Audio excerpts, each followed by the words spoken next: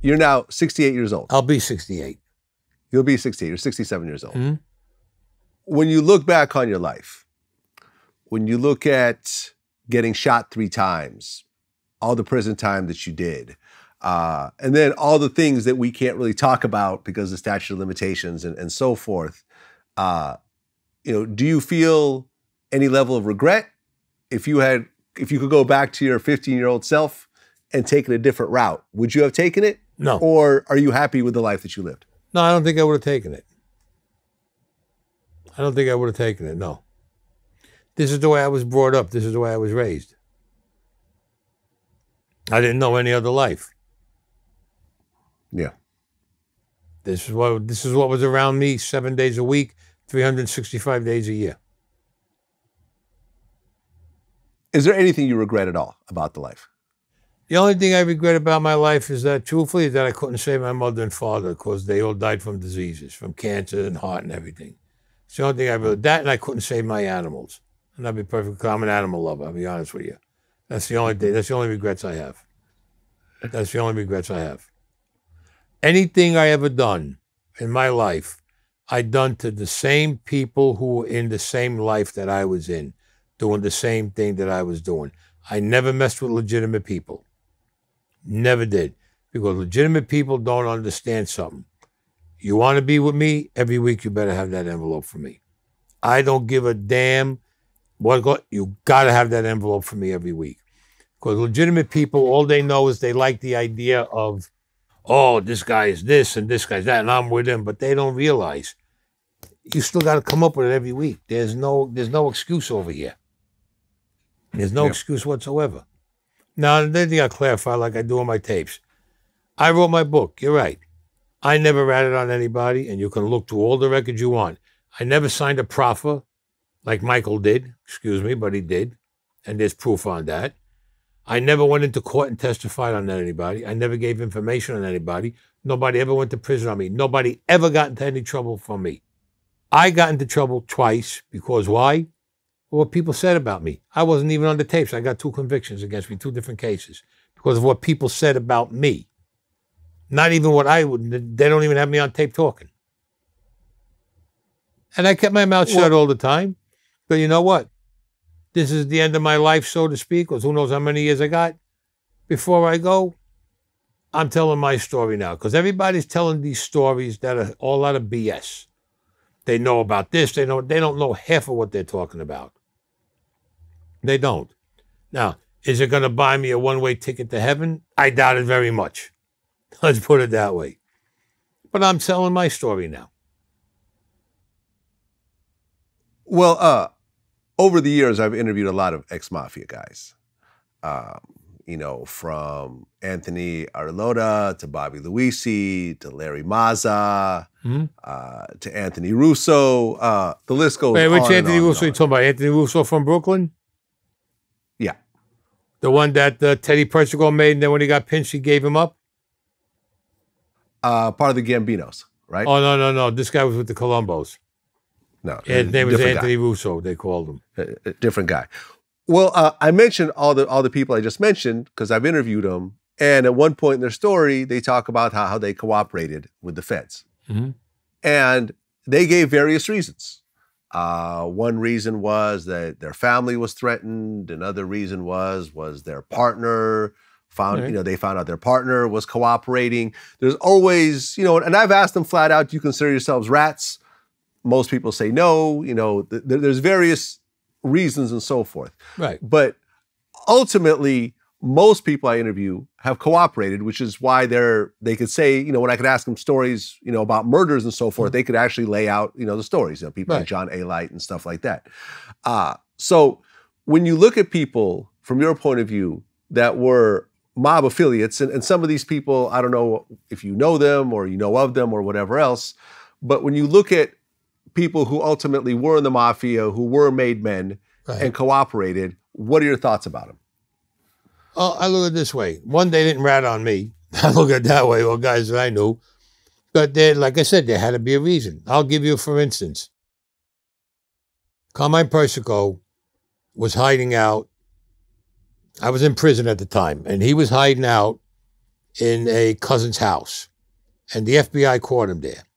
Now, Michael Bellino, who was Ali Boy Persico's bodyguard and chauffeur and everything, I think Michael was still in prison. He wasn't out yet. A couple of guys went to Michael Bellino's house, told his wife and his daughters, your father's a rat, this, that, and whatever. He's no good. And they went on and on and on. We're going to get even. We're going to get even. You come to court. So Michael Bellino's wife went to court. They threatened her and they threatened the daughters to harm them.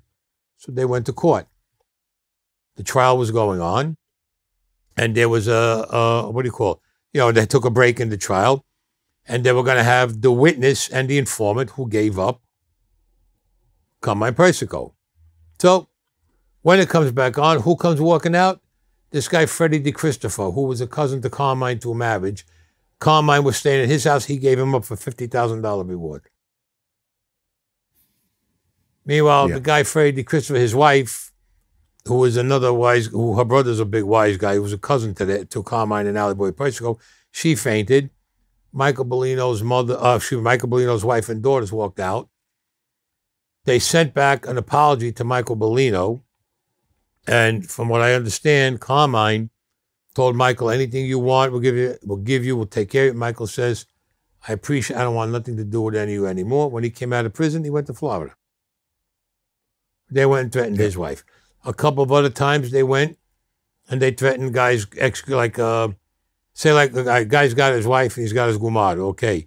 So he dumps her and he picks up another one, a gumada. So this one here's starting in. Guys were going there and beating up the girl. Come on. Be freaking serious here. We didn't do that in my day. In my day, you're not supposed to do something like that. But they're doing that. I got no use for them. I got no use for them whatsoever. So there are reasons why guys do turn around and give up information. Let me tell you something. Another bullshit story they had was, I'm going to make you laugh with this one.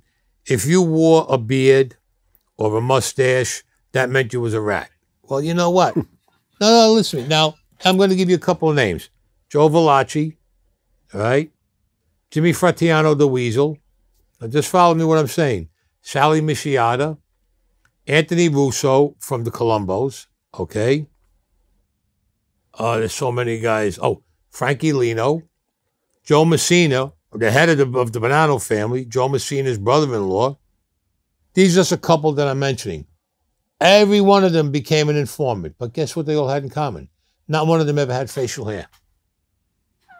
So how you telling me a guy with a beard or a mustache, he's going to be a rat, when all the informants that you ever see throughout history, they're all clean-shaven. They never had facial hair. Well, Anthony, I appreciate you sharing your story. Quite a life.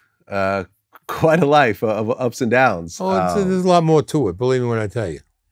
Oh, yeah. I mean, there's the whole Vatican story, which we didn't get into, which is going to be part of a documentary that you're working on. Yeah.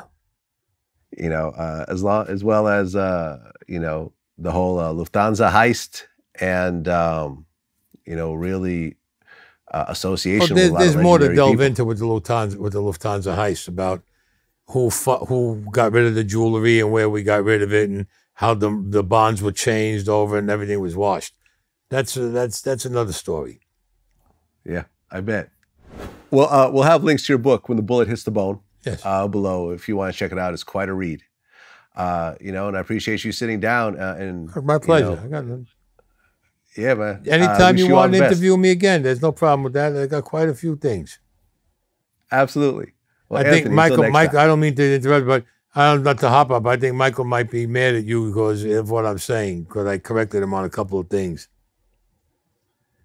Well, listen, at the end of the day, whoever sits down in this chair has the right to say whatever they want. And, you know. Oh, there's quite a few other things I could tell you about, but, you know, we could let that go for another time if you ever want to interview me again. Sure. But I have other stories. Michael's always welcome to sit down and respond to you as well. Yeah, he can sit down with me together. I'll sit down with him together. I don't care. Sure. I mean, at one point we interviewed Ori Spado, who said a few things about Michael, and then Michael responded and so forth. So, yeah. You know, at the end of the day, everyone has their own point of view. Mm-hmm. Every situation has multiple angles. and people are allowed to say their piece. Yeah, well, I got things in book 2 that if you ever interview me again, I can tell you about it because there's no problem with that. A lot of other things. When is book 2 coming out? Hopefully, it should be out between March and June. Okay. And it picks up from where book 1 left off. But in book 2, I go back to the Vatican. I give you the rest of the story on the Vatican and with the assassination of the Pope. Oh, yeah. Looking forward to it. There's a lot more to it. Anthony, appreciate you coming in. My pleasure. Until next time. Thank you. Peace. Take care.